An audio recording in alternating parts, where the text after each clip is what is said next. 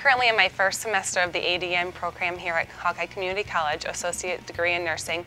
We have a couple labs where they have SimBaby and SimMan. Gives us an opportunity of what it's like to take care of a real life baby.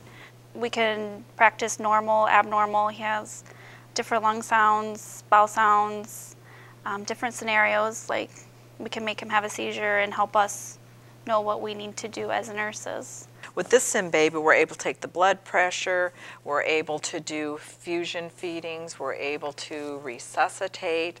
We can put on the screen scenarios so that the students look at what they're doing, and we're creating it behind a wall that they can't see us, so they're by themselves.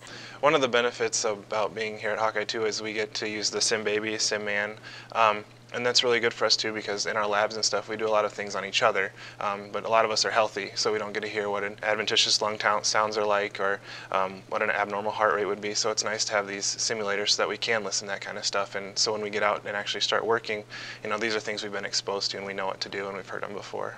I have made lots of close friends through the small classes and being able to have study groups in and outside of class. And I do like the smaller class sizes.